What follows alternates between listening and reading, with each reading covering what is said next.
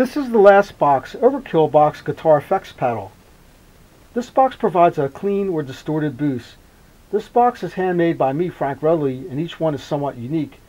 I am a degreed and licensed professional electrical engineer who designed this box. The concept of this box is a real game changer, since unlike most boost effects pedals which can output the audio signal voltage range of up to about 5 volts, the last box can provide up to about a 20 volt range. This will provide you a lot more power and volume and will overdrive your amp. The last box also has special filtering shaping characteristics to provide your guitar a great tone. If you are an aggressive rock guitarist and want to outdo your peers and sound better and louder than them, then this box is for you. If you are an acoustic, jazz, or classical player, this box will provide you a clean, powerful sound that will amplify your guitar's finer sound quality characteristics. The last box will make your bad equipment sound better. The last box will make your good equipment sound great. It is called the last box because it is recommended to make this the last box in your chain of pedal effects. However, it is up to you to experiment. Normally, boost and distortion is placed as the first box in the chain, but because of the overdrive capabilities of the last box, it is recommended to make it the last box in the chain. I put a warning on the box to make sure your amp can handle the higher voltage. If it can't, just don't turn up the volume too high on the last box.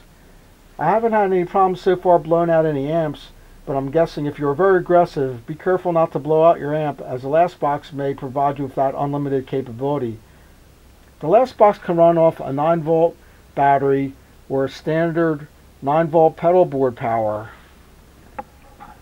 I'll show you that right here. For external power, the ground is the center top, and the plus 9 volts is the outer contact of the plug. Do not exceed 10 volt DC for external DC power. When connecting the input plug, that action will turn the power on the last box. So it is recommended to disconnect the last box input when using battery power to avoid draining the 9 volt battery. See, when I pull it off, it inactivates. The 9 volt battery life is expected to last at least 50 hours when an alkaline battery is used. When the effect is active, the LED on the last box will illuminate. The last box is all analog and has a true bypass when the effect is not active.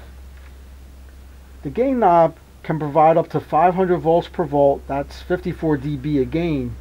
When the gain knob is turned up, it will saturate the op amp and clip the signal, thereby providing a distorted signal.